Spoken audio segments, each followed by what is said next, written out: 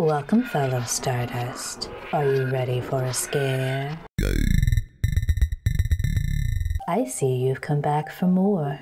If you're new here, buckle up. And thank you for joining me today. For this video, I'll be giving you 10 fun facts about Barry Sonnenfeld's The Addams Family movies, Addams Family and Addams Family Values, as part of my Christina Ricci month, the films that breathed new life into the characters created by Charles Addams in 1938. For my review of these films, check back on Monday. For now, here is a brief summary of each film and a look at some trivia. Spoilers are ahead. In the first film, we begin with Gomez lamenting over his long-lost brother, Fester, who has been missing for 25 years after a feud they had over Fester's ability to woo any woman. Gomez's lawyer, Tully, a con artist, tries to steal the Addams' fortune in order to pay his debt to a loan shark, Abigail. Because Abigail's adoptive son, Gordon, looks a lot like Fester, Tully thinks he can convince the Addamses that he's their long-lost relative, and in turn gain access to their fortune. But after some doubt here and there, it turns out that Gordon is in fact Fester and was found by Abigail in the Bermuda Triangle 25 years ago and had suffered from amnesia. The film ends with Morticia announcing to Gomez that she will be having another baby. The second film opens with everyone hanging out at home when Morticia goes into labor and gives birth to Pubert. Because Wednesday and Pugsley think one of them will now be killed, they try numerous times to kill Pubert, prompting Gomez and Morticia to hire a nanny, Debbie. However, Debbie is a homicidal maniac who seduces wealthy men and murders them to inherit their fortune. Although she was successful at sending the kids off to summer camp so she could seduce Fester without Wednesday meddling, she was unsuccessful at murdering him. In her final attempt to kill Fester, she sets out to electrocute him, along with his entire family. But Pubert saves the day by reversing the electrical shock, turning Debbie into ash. 10. The idea to make the first film. The idea to bring these characters back to life came during a car ride after a movie screening. The van was filled with industry execs, including Tom Sharek and Fox's head of production, Scott Rudin. Tom's son began whistling the Addams Family theme song, and soon everyone began singing the entire song, word for word. The next day, Scott Rudin pitched to Fox execs, who were extremely excited about the idea and gave him the green light. After the box office success of the Addams Family, Scott would go on to produce Addams Family Values.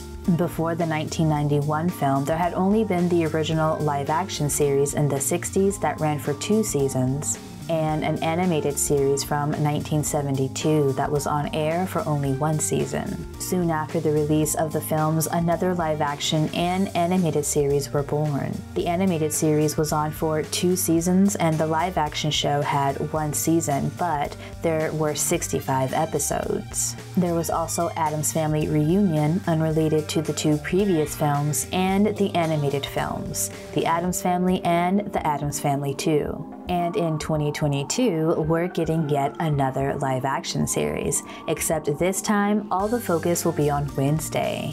Fittingly, the series will be called Wednesday, and it will follow Wednesday as she, quote, attempts to master her psychic powers, stop a monstrous killing spree of the town's citizens, and solve the supernatural mystery that affected her family 25 years ago, all while navigating her new relationships. End quote. Jenna Ortega from the series You and the new Scream movie will be playing Wednesday, which is a choice that I approve of. 9. Getting the property rights wasn't easy. Even though Scott Rudin got the green light to produce the film, the project remained in limbo for a while because of issues concerning the rights of the material. Originally, Orion Pictures owned all the rights to the Addams Family and didn't want to sell them because they had plans of producing a rebooted television series. Also, some of the property rights were owned by Charles Addams' widow, who eventually sold those rights to Orion Pictures, giving them the full rights. When Scott got the idea for the movie, he was head of production at Fox, but when the ownership of the rights was finally settled, he went off on his own and produced the movie with Orion Pictures. However, because of some financial woes that I'll explain more in my next point, Orion Pictures ended up being bought out by MGM, who now owns the foreign distribution rights of the Addams Family. After that, Paramount, who already owned the domestic distribution rights before MGM purchased Orion, bought the rights to the film and finished production and produced the sequel. 8. Crazy box office numbers. The original budget for the film was $25 million, and the script was written by Caroline Thompson and Larry Wilson, who wrote Edward Scissorhands and Beetlejuice respectively. However, the script went through extensive rewrites by various writers while the movie was being filmed. One of the writers who had his hand in the rewrites was Paul Rudnick, who wrote Sister Act and then went on to write Addams Family Values. In my review that will be released on Monday, I mentioned that Values has a more comedic feel than the first one, even though both films are definitely horror comedies. But Values has that typical formulaic feel that totally works for these types of movies. The rewrites cost Orion an extra $5 million, making their new budget $30 million, which caused a great concern for Orion, who was already struggling financially because of previous flops at the box office. Even though they had success with Silence of the Lambs and Dances with Wolves, their flops and going over budget with the Addams Family movie put them in a tough spot. With Steven Spielberg's Hook to be released around the same time as the Addams Family movie, they feared they had another box office flop on their hands and scurried to sell in order to avoid any more losses. It's too bad that they didn't have more faith in the film, because it went on to earn $113 million domestically and $78 million internationally, for a total of $191.5 million. That's a $161 million profit. These numbers are mind-blowing, especially considering the reception of the film. People showed more love for Addams Family Values, and even today, it gets more credit and seems to have a bigger cult following than the first film. However, the box office numbers for Values are a bit of a flop compared to its predecessor. The budget was $47 million, $17 million more than the previous film, but only made $48.9 million, barely bringing in a profit. 7. The films are not directed by Tim Burton. Many people think of Tim Burton when they think of the Addams Family movies because of its very unique visual style. However, Tim Burton actually turned down the offer to direct the film because he was already working on the film Batman Returns. The films were actually directed by first-time director Barry Sonnenfeld. He was a successful cinematographer who had shot Misery, When Harry Met Sally, Throw Mama from the Train, Raising Arizona, and a bunch of other films. After his successful directorial debut, he went on to direct films like the Men in Black films, Wild Wild West, Get Shorty, and so many more. And while on set, he dealt with many shortcomings. The first cinematographer he had, Owen Roisman, quit working on the project to go work on another film. Guess he thought Addams Family wasn't gonna be and looking at his IMDb, he didn't get much work after that. Maybe word got out that he was a flake who would jump ship at the next shiny thing. The other film he went to go work on was either Grand Canyon, that was released that same year, which had an all-star cast, or Wyatt Earp, that was released in 1994. Was it worth it, Owen? Nope. After that, Gail Tattersall was hired as the director of photography, but was soon rushed to the hospital because of a severe sinus infection and was unable to return to set. Already far into production and wanting no more delays, Barry decided to get behind the camera himself. However, they would be met with another delay when Raul Julia's blood vessel in his eye burst, and they were forced to shoot around him until he was able to be in front of the camera again. Sadly, Raul Julia would die of stomach cancer after the release of Values, preventing Barry from making more Addams movies. Angelica Houston recalls Raul's health declining right before her eyes on set, as he was weak and could hardly eat. 6. The films were shot in the same studio as the original series. The films were shot at Stage 3/8 at Hollywood Center Studios in Los Angeles, formerly known as General Service Studios. This is also where the television series from the 60s was shot, and the exterior of the house was built for $100,000. 5. Grandmama and Fester switched families. In the series and cartoon, Grandmama is actually Gomez's mother, whose name is Adora Addams, but in the films, they had her be Morticia's mother instead, and named her Esmeralda Frump. In the series, Morticia's mother's name was Hester Frump, so they decided to keep the same last name. Also, Fester was originally the brother of Morticia's mother, who didn't have a surname, but for the films, he became the brother of Gomez instead, and given the last name of Addams. 4.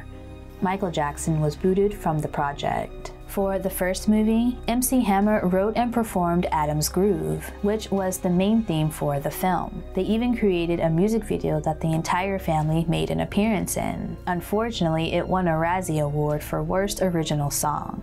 But hey, it's catchy. For Values, Michael Jackson was set to write a song for the film's soundtrack, and they were going to promote it with another music video. Once completed, the filmmakers were faced with contractual difficulties as well as child molestation allegations against Michael Jackson. The song is called Is It Scary? And he ended up using it in his short film Ghosts from 1996. And man, it's a great song that would have been just perfect for Values. And they really put salt on the wound during a scene at Camp Chippewa. When Wednesday and Pugsley are in the Harmony Hut, Joel walks in and sees a Michael Jackson poster and screams as though he's afraid for his life.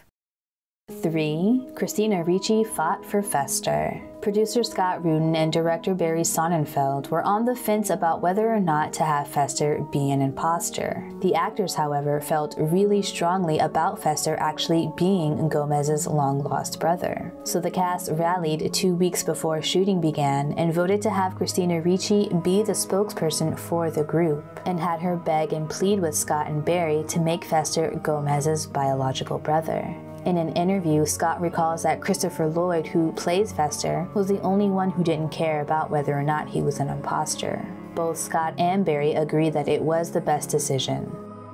2. The origin of Wednesday's name. I've always wondered how Charles came up with Wednesday's name. It always seemed a bit too chipper for me, but it comes from an old nursery rhyme. This is how it goes. Monday's child is fair of face. Tuesday's child is full of grace. Wednesday's child is full of woe. Thursday's child has far to go. Friday's child is loving and giving. Saturday's child works hard for a living. And the child born on the Sabbath day is bonny and blithe, good and gay. Nursery rhymes have always been a bit creepy to me because so many have dark undertones. Take Ring Around the Rosie, for example. This fortune-telling nursery rhyme for children was to help them remember days of the week, as well as tell a child's character based on the day of the week they were born. With Wednesday being the only negative day, it's saddening to know that there were some children who were bummed about being born on a Wednesday. 1. Christina Ricci came up with her sleeping position. In an interview, Angelica Houston explains that Christina Ricci is the one who came up with her sleeping position, with her arms folded across her chest. Christina likes to give all the credit to the writers and filmmakers for the success of Wednesday Addams, but it was little things like this that made the role hers. Nobody else could have played Wednesday quite like Christina. For one more fun fact about Christina, check back on Monday for my review. I'll leave a timestamp in the description box. Well, there you have it, folks. My 10 fun facts about Barry Sonnenfeld's Addams Family movies. Again, be sure to check back on Monday for my review of both films. Typically, the review would be uploaded the next day, but tomorrow I'll be uploading my on-the-fly review of the new Scream movie. This will be my first review done outside of the studio, so we'll see how that goes. Well, I hope I see you next time, fellow Stardust. Peace.